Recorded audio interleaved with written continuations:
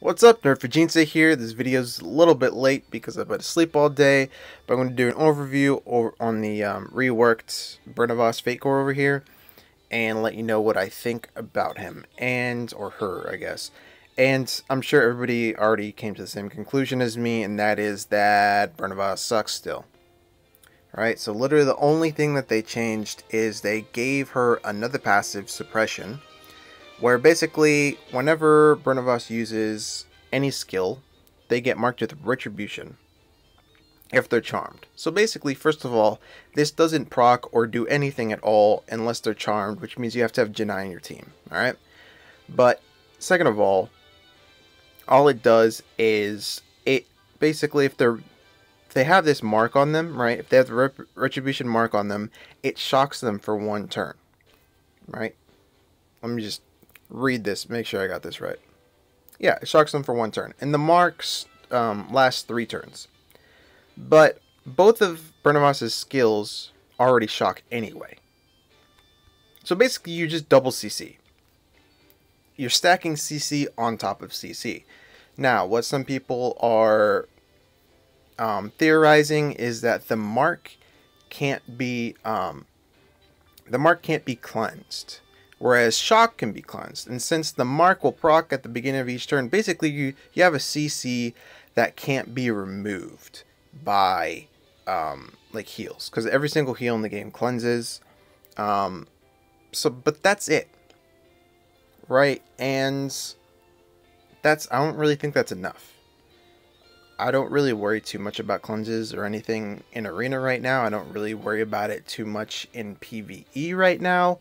Not to mention, when it comes to PvE, I don't know where you're going to be using FC Bernavas and Janai together. Like where and what content, you know?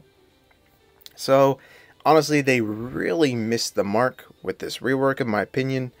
Bernavas, right, the good thing about his kit, right, before the rework, was that he has a bunch of CC, right? He has a bunch of crowd control, which means if you want to buff them, rework them, if someone has already a bunch of CC but still isn't good, it means you have to 1, make them tankier, 2, give them more damage, or 3, give them some other type of utility, right? But they didn't do that. They just took the good part of the character and then stacked on top of it. Literally on top of it, right? It's not even like he got even more CC that, you know, like, I don't know, like before he shocks, but now he shocks and then, I don't know, does something else. Or like everything became AoE. So he AoE shocks everybody all the time or something. You know what I mean?